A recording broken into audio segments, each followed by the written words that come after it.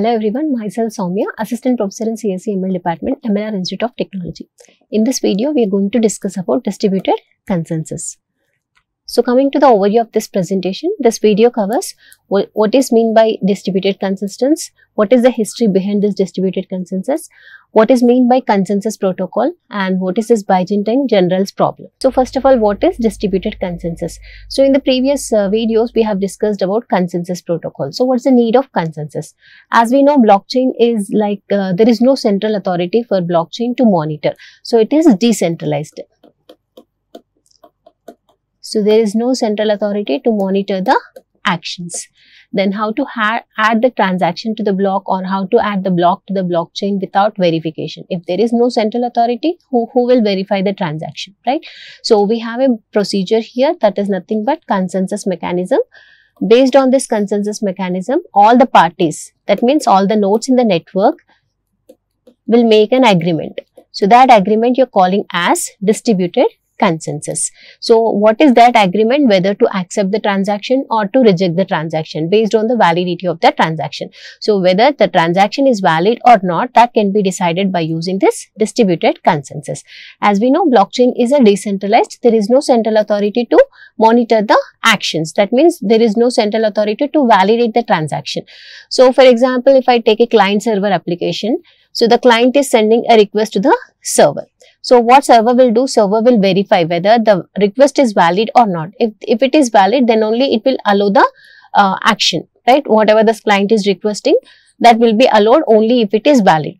So here the server itself is checking that. Validation will be performed by the server. So here server is a centralized authority. But in the blockchain, we don't have any server mechanism here. There is no central person to monitor the action. So to validate the transaction, to validate that transaction or any action, so all the nodes in the network will make one agreement to validate the transaction. So whether to validate the transaction, whether the transaction is valid or not. So that process is called as distributed consensus. So using this distributed consensus, we can avoid double spending and other internet attacks. So what is mean by double spending? So as we know, blockchain is famous for cryptocurrencies. So we have Bitcoin, the first ever cryptocurrency, Bitcoin.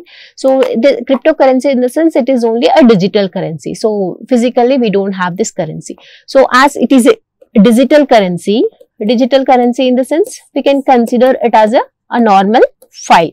So I can copy the file for multiple times. In the same way, the digital currency can also be duplicated and can be used for two actions, two purposes at the same time.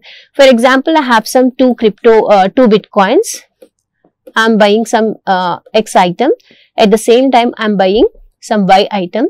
So this X item is 2 Bitcoin cost, and this Y item is also 2 Bitcoins, and I have only 2 Bitcoins. So at the same time, I'm spending this 2 Bitcoins for X item as well as for Y item also. This process is called as double spending, right? So to overcome these problems, we need to perform this distributed consensus. So distributed consensus, in the sense, first we need to check whether the transaction is a valid transaction or not. So if it is valid, then only we can add the transaction to the blockchain. So if we do this distributed consensus properly, then we can overcome this double spending and other internet attacks also. So what is the history behind this consensus mechanism? So what is the root for this consensus mechanism? So in the 1992, we have some researchers. So they have approached a process to overcome this junk mail process. So some spammers or intruders, they send some spam mails, right? So for that purpose, they have designed a function called pricing function. So the sender, whoever wants to send the mail, they need to solve this puzzle, the pricing function or the puzzle. So this puzzle, the sender has to solve. So to solve this puzzle, the sender has to engage, or they have to invest some processing power. So just like some processing power, internet power, they have to use some power to solve this puzzle. After solving that puzzle only, they can send the mail. So if any intruder or the middleman, if they want to send any junk mail, they have to use this power, right? So unnecessarily, they don't waste the power to send the junk mail. So that's why, because of this feature, they can overcome this junk mail concept. The same process some other cryptographer, he is a researcher in 1907, Adam Back, he proposed a similar function called SHA-1, Secure Hash Algorithm 1. So in this also the same thing, the sender will send a puzzle, he will solve a puzzle, and the receiver, so while sending the mail in the subject only, he will send some related thing, right? So if the receiver can validate this, if it is a what we call, if by seeing the subject, he can say whether it is a proper mail or it is a spam mail. So why? Because already sender have performed this algorithm SHA-1 to generate some key. So the hint regarding this key will be sent in the subject part of that mail. So if he is a proper receiver, then he will identify, okay, this is a valid mail, it's not a junk mail. So that by using this automatic process, the spam mails will be sent to the spam and the remaining mails will be posted in the inbox. So this mechanism was called as a hash cache. So the similar thing we are using in the consensus also. So in consensus also, what we are doing, we are giving a mathematical puzzle to the nodes or the miners. Whoever solves the puzzle, they are going to validate the transaction. They are eligible to validate the transaction. So this hash cache mechanism, which was introduced by Adam Back in 1997, this was the root for behind this POW, that is proof of work mechanism, consensus protocol. So the famous consensus mechanism is proof of work. But along with this proof of work, we also have some other mechanisms like proof of stake, distributed proof of stake, proof of authority. So many consensus mechanisms are there. Based on our requirement, we can choose the different mechanisms.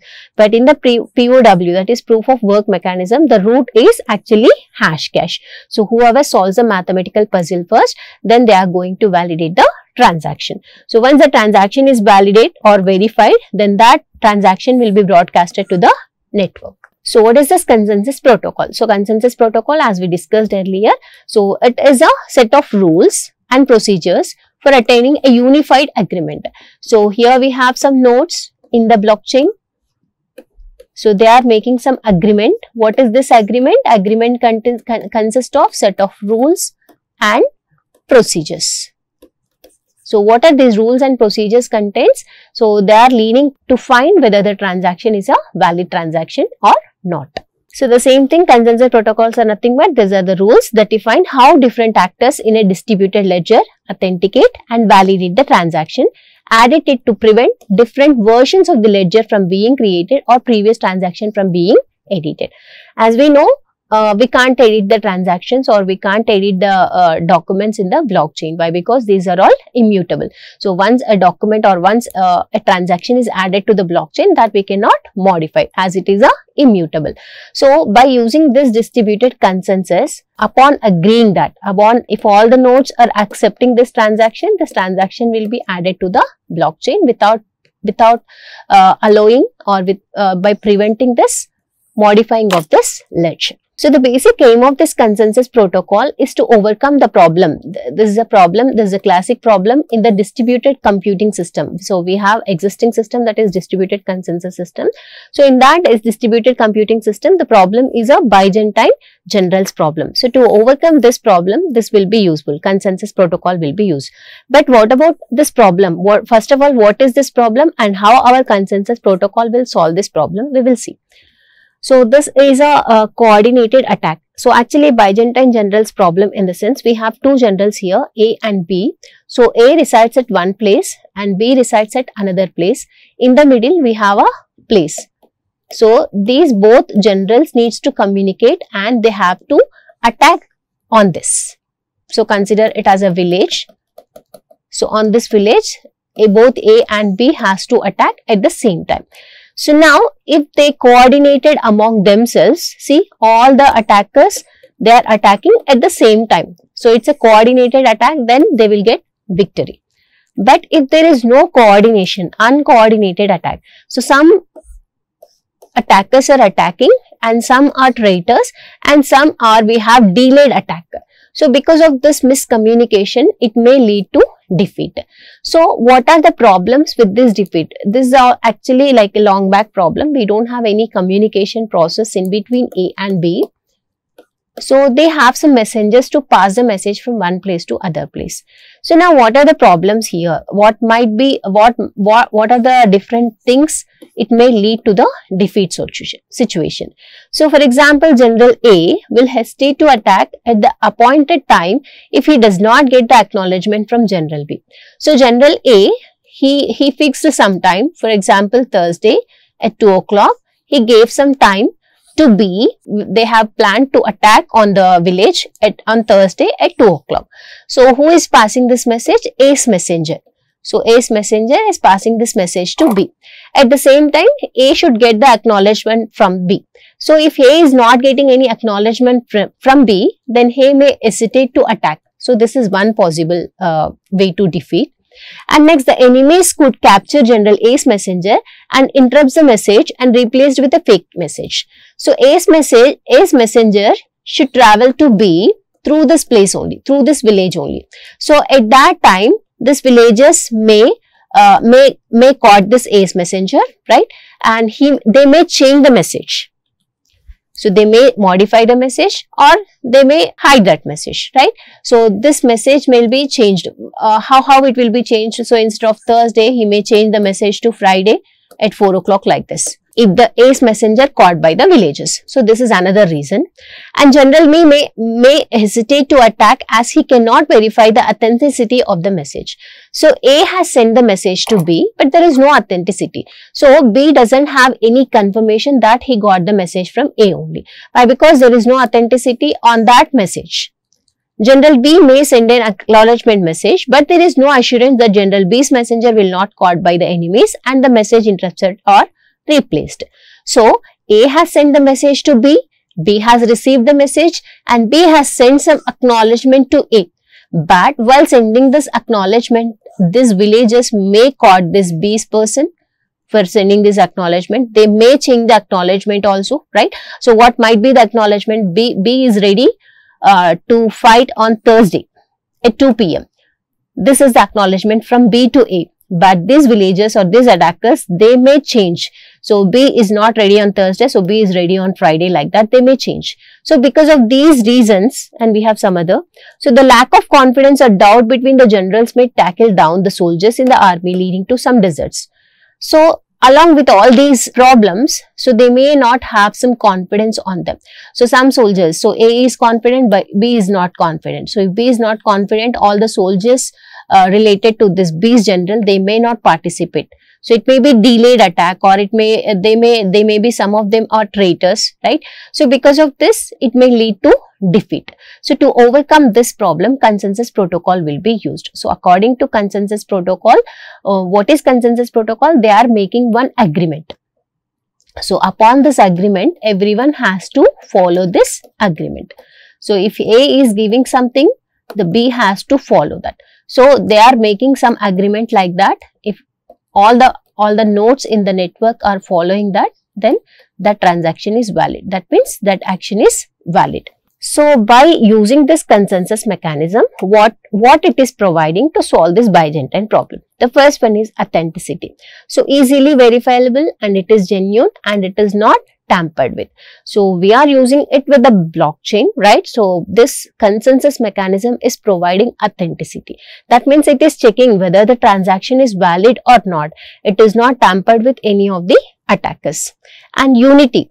So collective agreement by all the parties. So we have some nodes in the network, 4 nodes. If majority of the nodes accept this, then only this will be accepted. That means the transaction is added to the network. So we have 4 nodes among 4.